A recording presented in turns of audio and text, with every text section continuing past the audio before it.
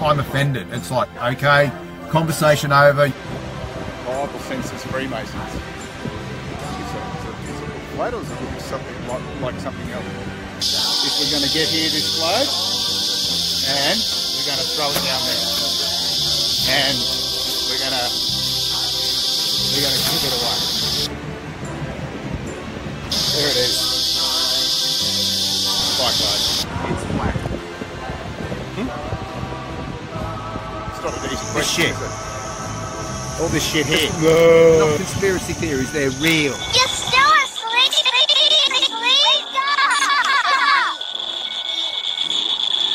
And all power and glory goes to Christ.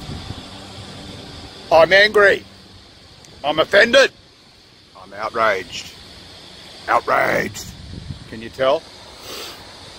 No, not really. I was once upon a time, those days long past, but in these days of the great reveal, we do remain vigilant. So I mentioned in my abortion video a couple of weeks ago that people offend you out of conversations, so you can't raise certain topics here in Australia because people are offended, and once someone's offended, that's it, conversation has to end. So today, in the interest of, in that vein really, I'm going to talk about pedophilia and how the normalisation of it here in Australia is manifesting before my very eyes. So yesterday I had a coffee date with a friend. He's turned into a good friend, this fella. I read a scripture a couple of months ago where it said, if somebody, can't remember where it was, but if you're friends with somebody and they're not bringing you closer to God, or you're not bringing them closer to God, you really shouldn't be having the relationship. And that really hit me. That helped me with the great reveal that I've been going through over the last 6 weeks or so. And this guy's a really good guy, and he keeps coming back, and I minister to him, and he listens. And I asked him yesterday if he believes in God, and he said, well, yeah, the earth got here somehow. I thought, rock on. And we speak openly, so it's a good relationship. But anyway, this guy, he presents as a bit of a bikie. He's got a big beard, and he looks a little bit intimidating, but a nicer bloke you'll ever meet. He's just got a beard, you know. Anyway, we had a coffee date here yesterday at Westfield, where I am today. I just finished at the gym. Gym's going well, by the way. I'm just personal besting it up. It's unbelievable. Just every day I'm just lifting more. It's like, woo! But anyway, I met him up for a coffee yesterday. I went in there into the stage, funnily enough, where they had the Santa nativity scene over Christmas. It's in the same area on the stage there. And I saw this group of young girls dancing on the stage, and it was an organised dance, and they were all dressed up and they had makeup on and shit. And now I reckon that these girls could have been as young as 4, and I reckon the eldest one wasn't 10, probably 8 at the most. And they were clearly being sexualised, these kids. It was clear, and I was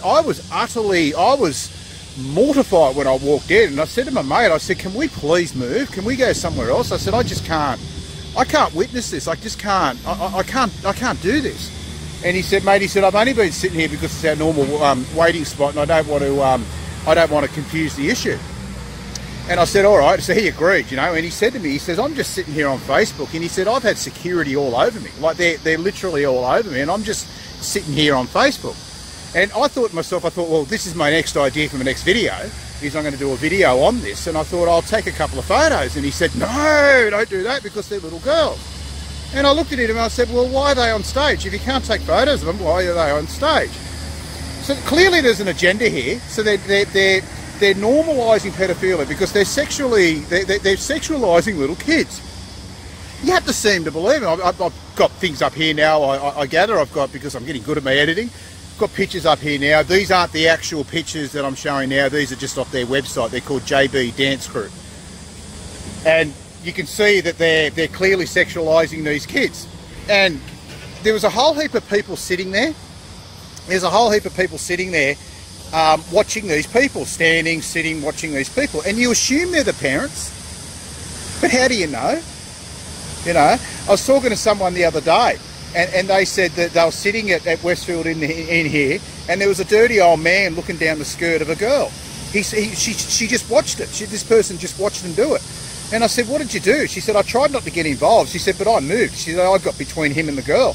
And I said, did you look at him? And she said, yeah. And I said, what happened? And she said, he just wouldn't look up.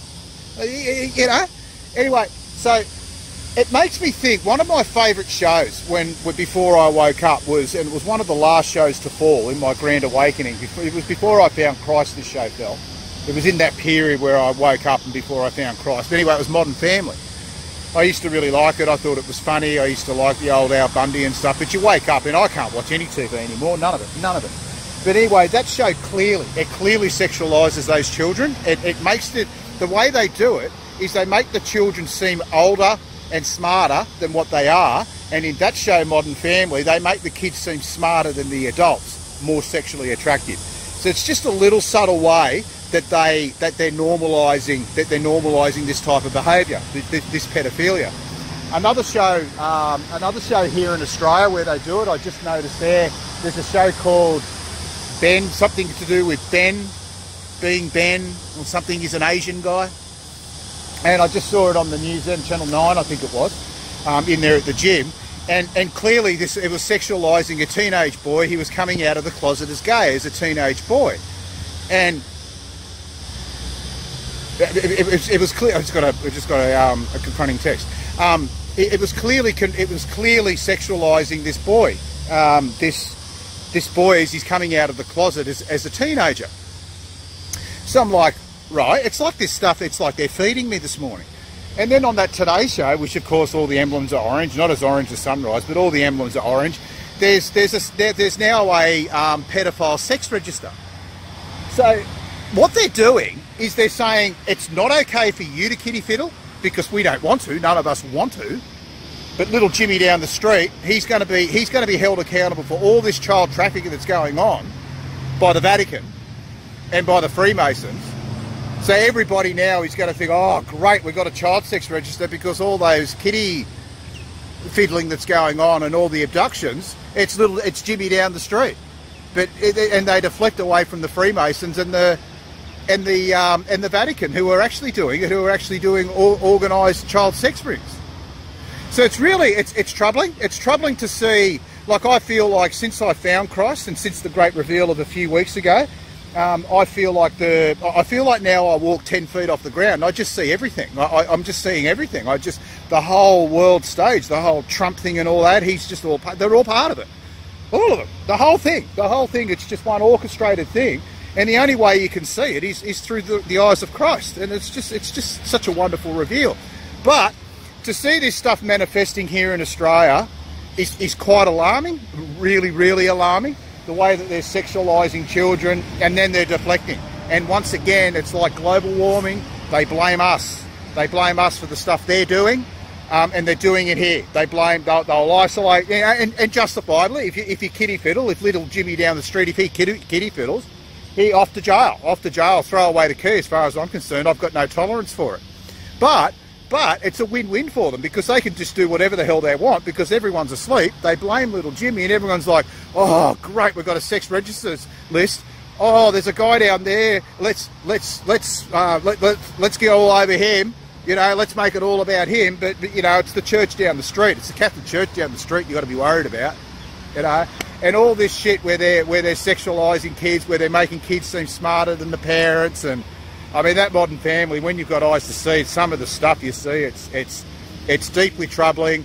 And this Breaking Ben, which would be a troubling name in itself. So I hope it's not. But it was something to do with Ben. He's an Asian guy. It's on Channel 9. So keep your eyes open, guys. Keep your eye on the prize. Social progression here in Australia is absolutely out of control. That's why I say at the start of the video I was outraged and offended and angry, but it doesn't matter. It doesn't matter what I think because I'm speaking out against social progression. The only time it's relevant here in Australia to be offended, to be outraged, is if something goes against social progression. And what's social progression? What is it? It's everything that's anti-God, anti-Bible. It's erosion of society. And if you don't agree with it, you're a bigot, you know. Where all these people who reject Christ and they make fun of Christ and they reject God, that's fine. That's completely okay here in Australia. So I'm still happy to be here. I'm a very, very happy Australian. I love living in Australia. The climate's wonderful. But we are falling ever deeper into the cesspit, into the bottomless pit of social progression in the interest of the New World Order. It's sickening. It's sickening, but I'm now glad. I'm really glad I've got these eyes to see and ears to hear now. And all glory goes to Christ. And I tell you guys, get right, because he's coming soon. And the end is here. There's no time left. It's done.